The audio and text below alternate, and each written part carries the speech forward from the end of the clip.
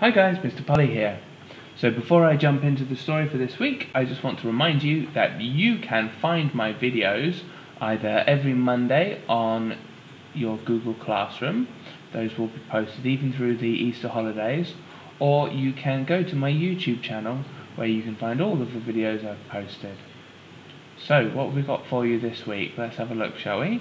This week we have a non-fiction book called Scientist and Stargazer Galileo. Now, Galileo was a very, very famous scientist, and he discovered a lot to do with the planets and to do with the stars. So he's a very interesting historical person. So this book is actually a story, but it is non-fiction, because this story is not a made-up story, it is the real story of his life. So remember, fiction is something, a book with made-up stuff, and non-fiction is a book with not made-up stuff. So this one is non-fiction.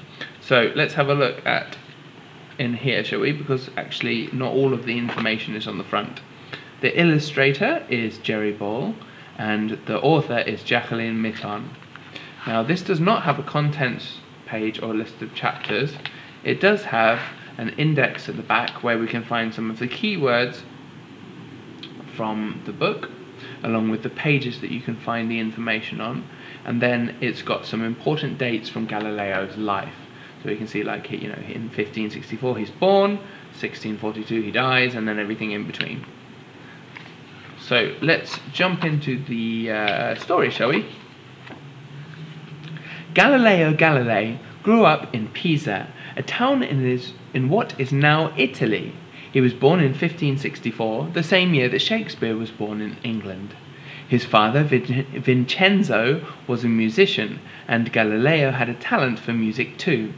He learnt to play the lute and the organ. This is a lute, it's kind of like an old style guitar, and an organ is like a piano that they have usually in big churches, and it uses air to play the notes. Vincenzo always liked to try new things with his music. Galileo was like his father in many ways. He was a lively and energetic child, and he loved to explore and investigate everything around him. Vincenzo knew his son was clever, but he never dreamed he would be one of the world's greatest scientists. Galileo had his first lessons from a tutor at home. He especially enjoyed drawing, poetry, and mathematics. When he was 10 years old, the family moved to the nearby city of Florence. There, Galileo went to school at a monastery. But when Galileo showed interest in becoming a monk himself, his father was horrified and made him leave.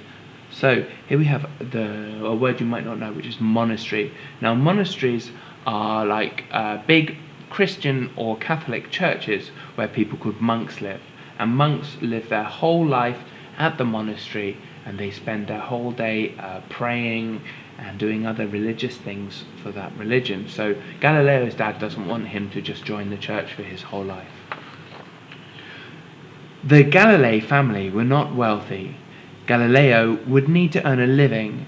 Vincenzo decided his son should train to be a doctor at Pisa University, but Galileo hated it. He was sometimes mischievous and cheeky. He kept arguing with his teachers and made himself very unpopular. His nickname was the Wrangler. I believe a wrangler is someone who herds animals.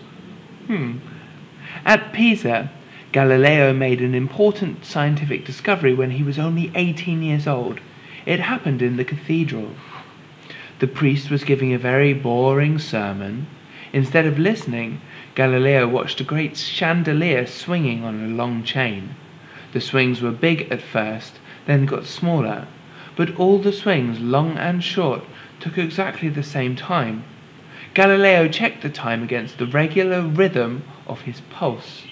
He was quick to realize the importance of the new discovery. Years later, he would use it to design a pendulum clock. Galileo gave up medicine. He went back to Florence and studied mathematics, but he was not qualified to do anything, and he could not get a job. So let's have a look back at these last couple of paragraphs here, and let's make sure we understand it properly, okay?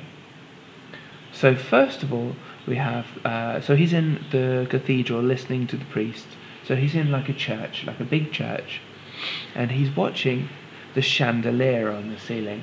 Now a chandelier is like a big hanging light that they would have had in the old days.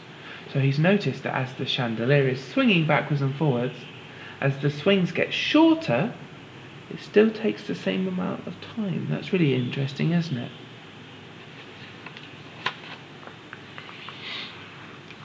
Galileo spent the next 4 years studying, writing, and experimenting at home.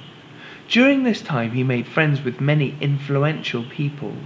He was a likable young man and had a lot of charm. Eventually one of Galileo's friends helped him to get a post teaching mathematics at Pisa University, but it went badly from the start. The other professors were very upset when Galileo mocked them.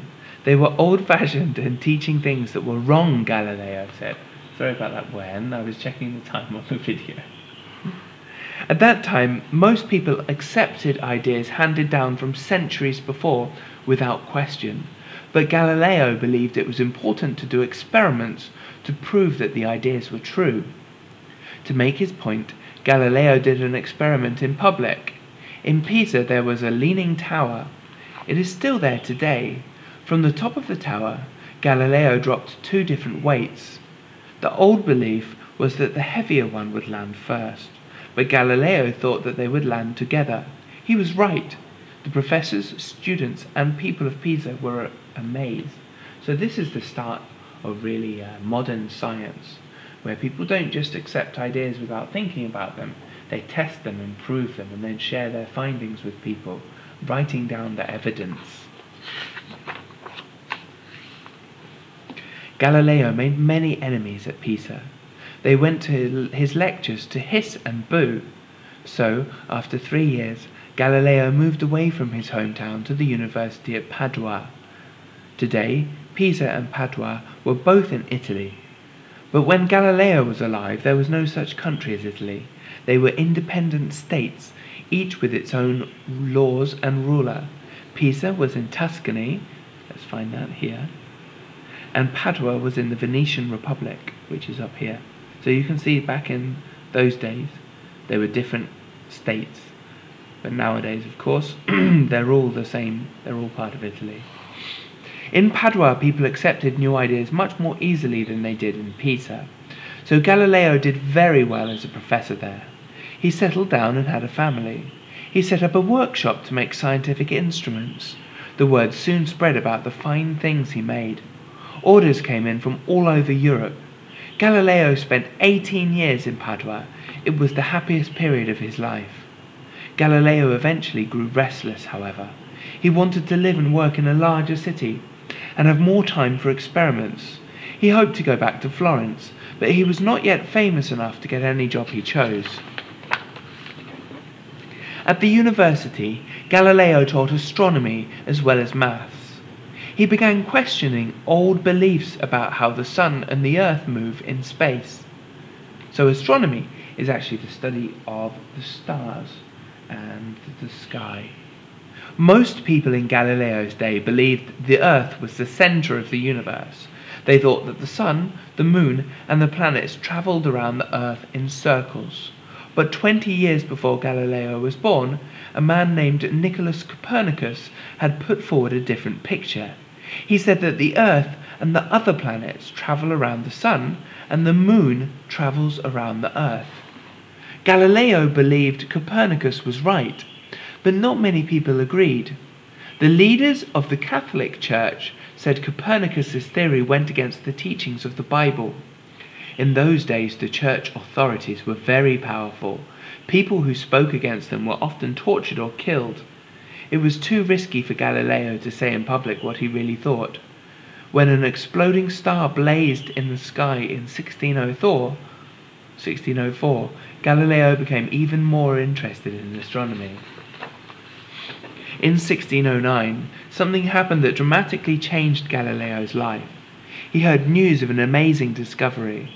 Dutch opticians had found out how to make a telescope.